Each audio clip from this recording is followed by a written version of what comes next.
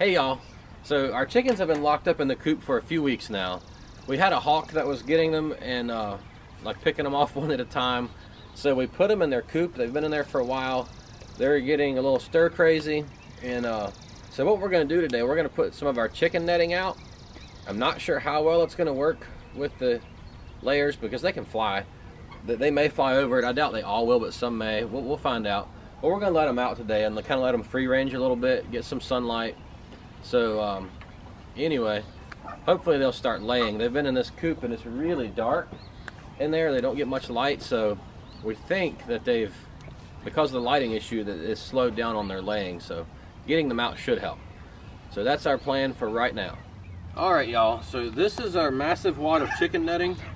We brought it from Florida. It's been in the trailer since it's been hauled, you know, hundreds of miles. And I'm pretty sure it's probably going to be tangled pretty good, but hopefully not. But anyway, we're going to show you how to put in chicken netting. So we got to find the end of it here. All right, so the best way we have found to do this is put your two ends together where you want it to start and stop. Because if you don't, you're going to end up pulling post and moving and moving and moving and moving and moving. So Jack is going that way. They can't see him right now, but he's pulling all the fencing out. And then this is the chicken coop door right here. So we're gonna put a post in right here, except for I gotta find a place to get it in. Like right there, like that. And then I've gotta go get another end from Jack and we'll put it on this side of the door. And this is their little chicken ladder. It's kind of old and rotted. It was here already, but it works. So we'll put that there, like so. All right, so we have our start and stop, or our start and stop. It really doesn't matter. It's the two ends of the fence.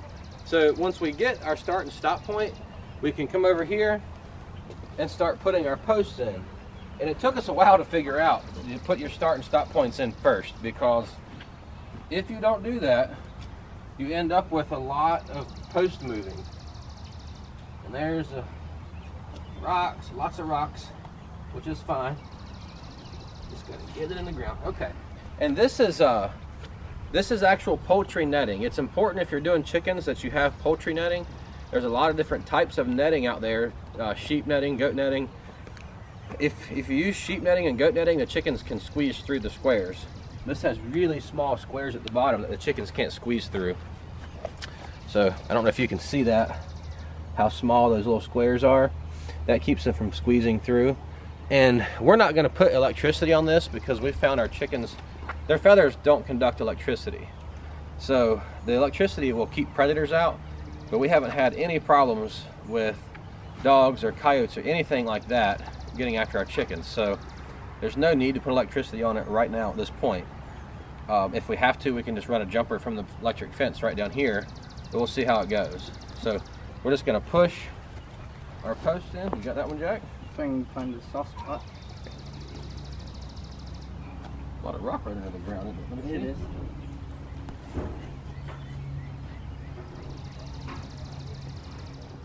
So what we've came up with is, right here's the perennial garden, and there used to be a building right here where the perennial garden is, but it collapsed. Our landlord and them, they hauled it off. I'm not sure, it was years ago.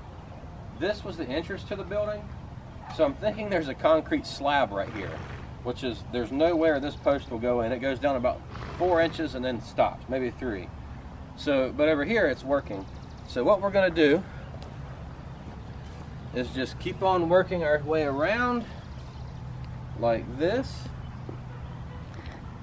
Just pushing these little posts into the ground. All right, one thing I wanna be sure to make, you wanna make sure you're pulling as much slack out as you can with this netting. This is not super strong little posts. I mean, they're kind of flexible and stuff, so we push them in and then see how it kind of relaxes a little bit.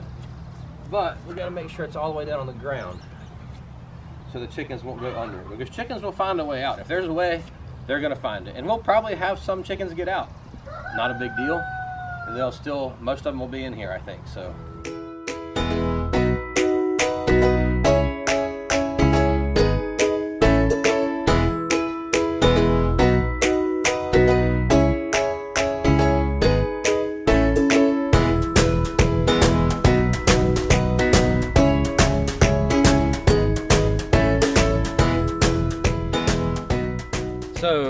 that's pretty much how simple it is. It maybe took 5 minutes, if that, to put the chicken netting up. So that's how it works. It's very simple. If you have problems like some places where it's really sagging low, you can't seem to get it tight, you can buy the plastic push-in posts. They're like temporary posts for like $2 a piece at Tractor Supply or Rural King, and they work great to just latch in there and shove in the ground to help pick it up. We did that a lot in Florida because the sandy soil, these posts didn't hold very well. They would start to lean, so that helps to put them in between sometimes if you need to, just in problem areas. But I think this is going to work just fine here. So these are the posts I was talking about. Like I said, they're about $2 a piece. I just thought of a tip that I've learned the hard way about these that I should probably tell y'all. If you install them with all of these latches, the fence just goes between these. They kind of pry out and it locks in. If you install it with all those facing your fence, you're going to have a terrible time getting them out every time. But if you turn it around and only latch it in the top, you can put it in the top and then put the post or the spike through the bottom strand, and it'll hold it that way. You can pull it up here and go to the next one up, and that keeps them from getting tangled. When you go to tear this fence, this netting down, you only have one to deal with to unpop just like that, pull it up and it's out. If it's this way, every one of these is more than likely going to have a piece of netting latched in it, and it's terrible to try to get it. It is time consuming to get it loose. That's just a tip I thought about I should probably share with you all. All right, if y'all been watching our YouTube channel and keeping up with us, y'all know that we were gifted a second flock of chickens. We've kept them separate up until this point. We've got them combined right now. We're gonna let them all out here to free range together. So they should be fine. Chickens are pretty quick about setting up their pecking order. Unless one of them's really getting picked on a lot, we'll pull it out and separate it, but they should be okay. So here we go.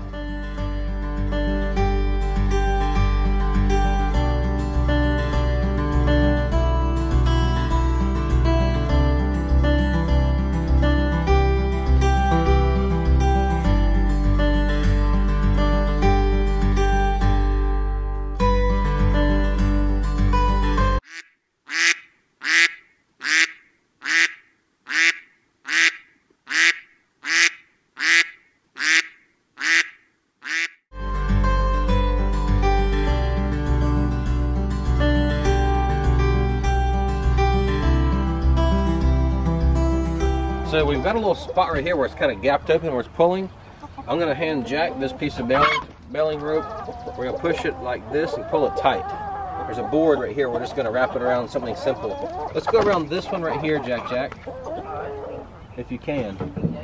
Okay? Just pass it back through. There you go. Just going to tie a simple square knot in that. Hold that tight.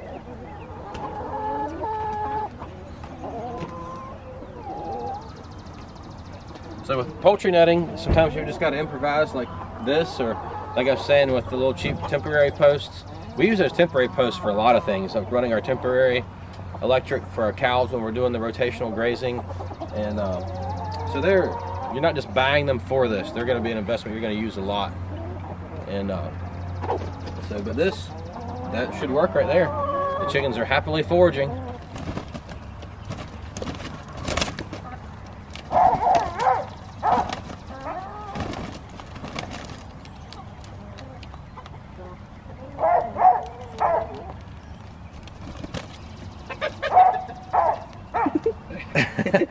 And that's pretty standard for hens. They're going to establish their pecking order. One of these will end up being the winner, and the other will be the subordinate, I guess.